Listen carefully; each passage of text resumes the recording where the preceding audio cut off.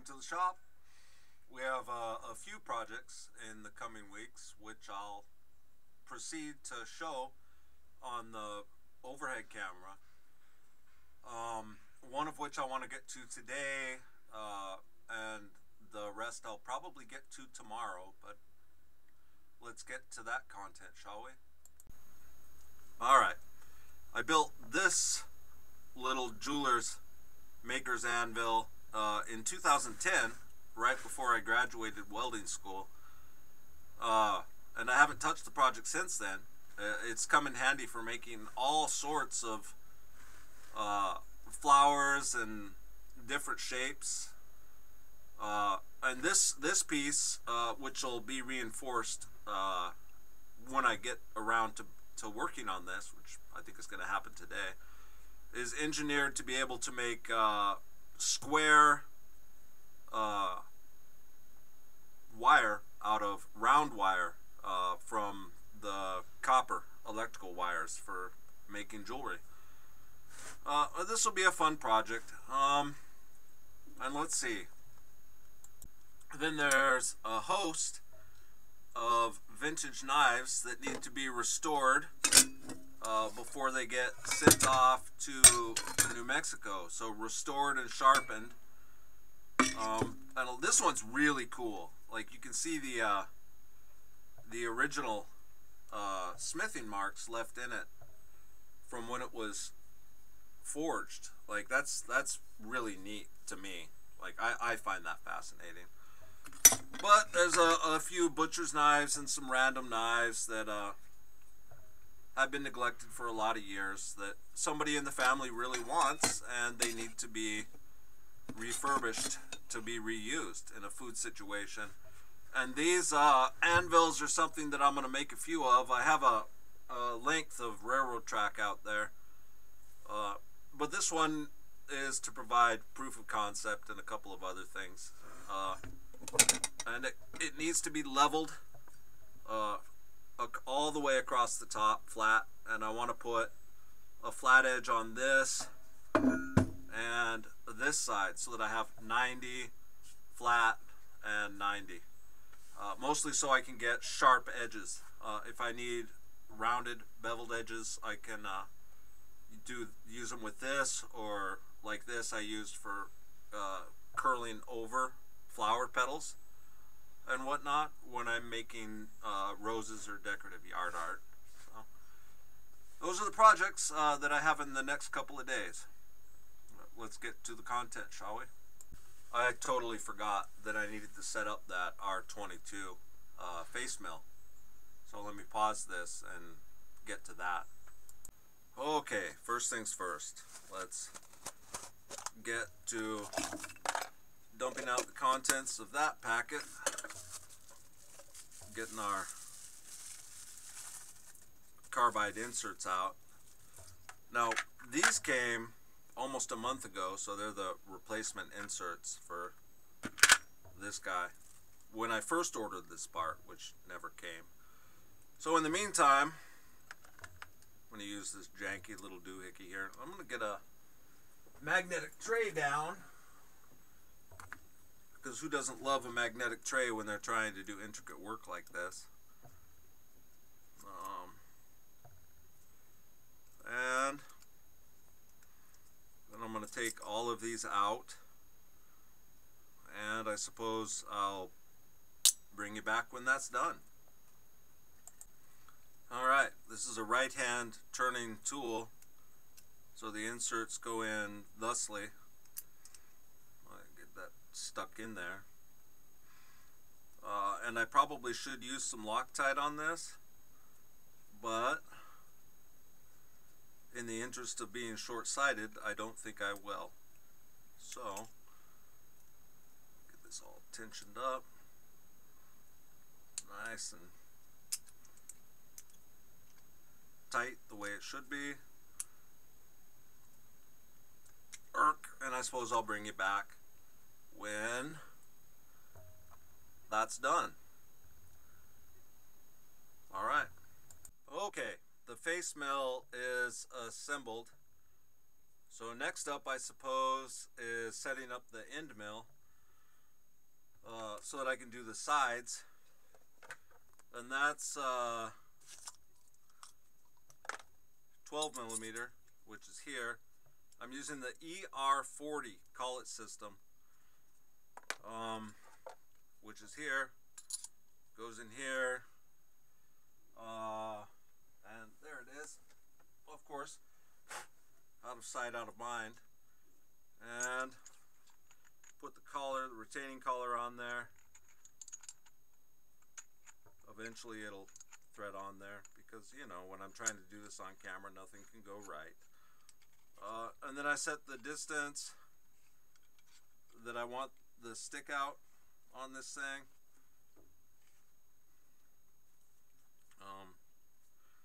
Once I get to a point where I can do that. There. So that's about where I want the stick out on my mill.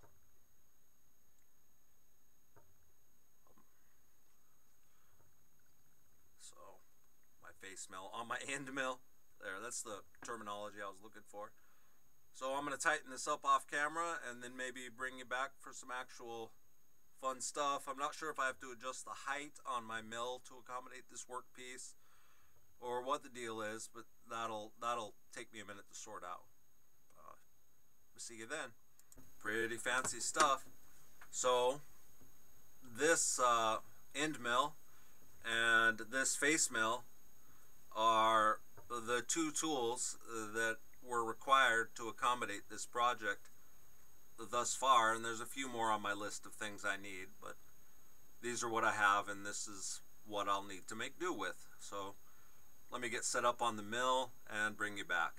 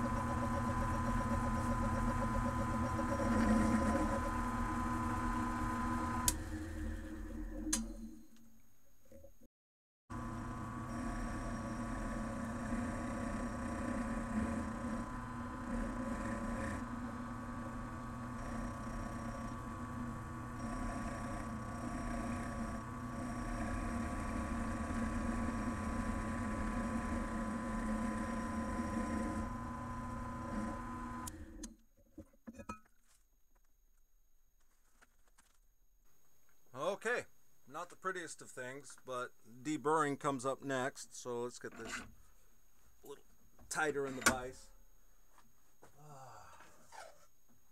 And I've mentioned this a few times, but these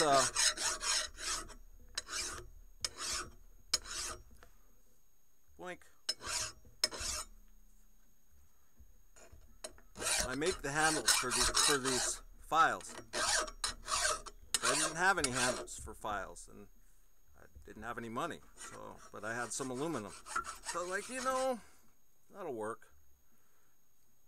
Look at these corners.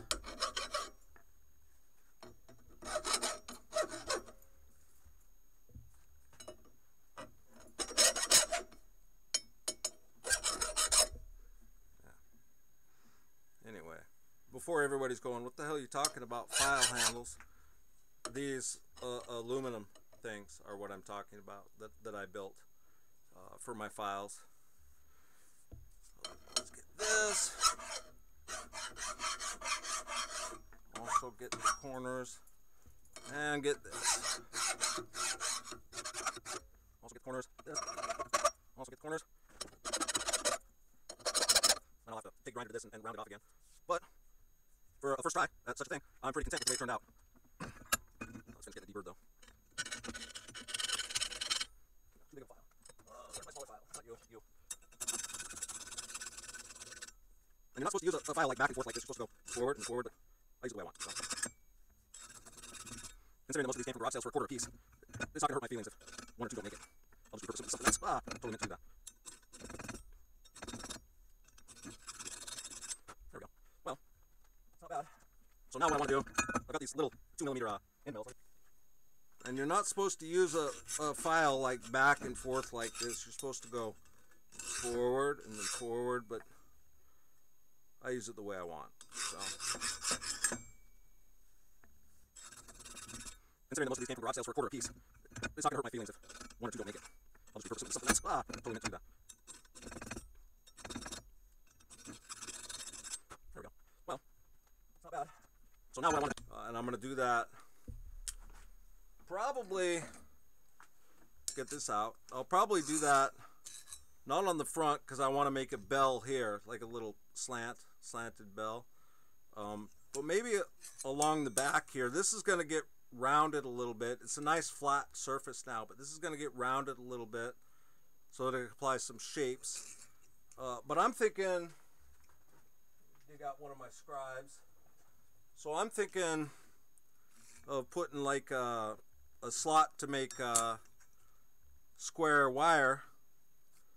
Probably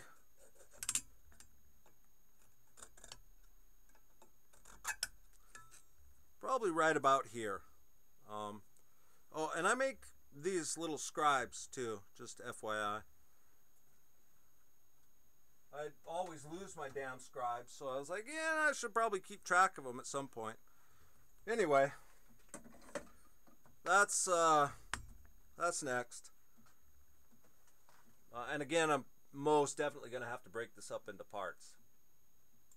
The next step involves using this super dinky 2mm end mill, which means that I need to take my mill up to its highest speed, which is 2500 RPM. I've never done that. I would anticipate circuits being blown, so I'll do some preparations and hopefully this will go smoothly.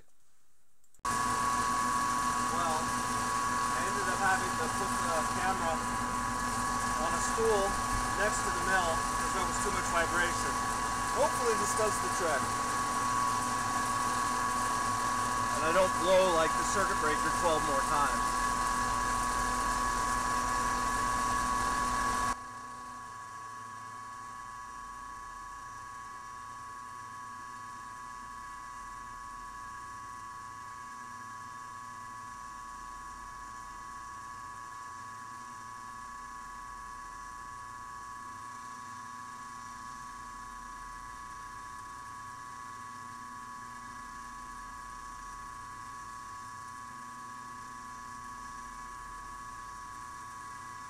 I go real slow. And I should probably touch my knife over like 2 without going on.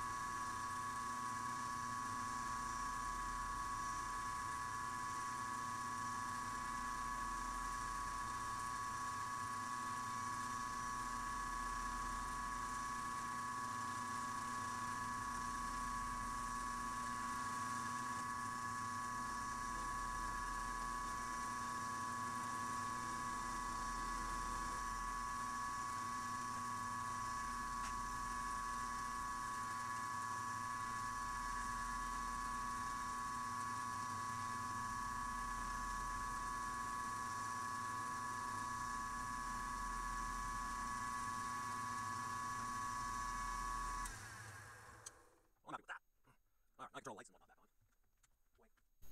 on. Well, that really was a great deal more work than it needed to be to put in this little feature.